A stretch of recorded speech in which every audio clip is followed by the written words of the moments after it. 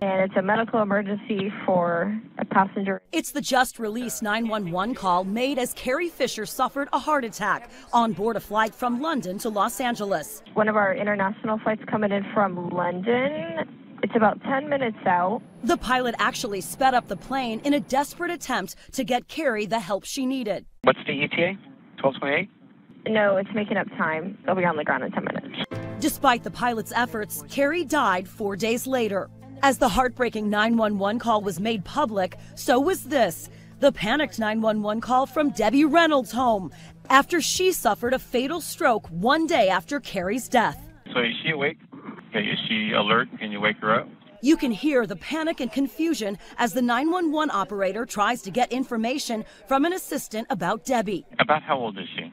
Are you with her now? Are you able to get near the patient? Her son is in there with her. Todd Fisher, Carrie's brother, was at Debbie's side in those final moments. Fire department's on the way. We'll be there shortly. Debbie and Carrie lived side by side at this compound here in Beverly Hills. Behind me is the gate to Carrie's driveway. And right next door, just a short walk away, is the gate to Debbie's driveway. Their houses are just behind the thick grove of trees. I usually come to her. You can see Carrie actually carrying a tray of food over to her mother's house in this sneak peek at the HBO documentary, Bright Lights. Mommy, I'm home.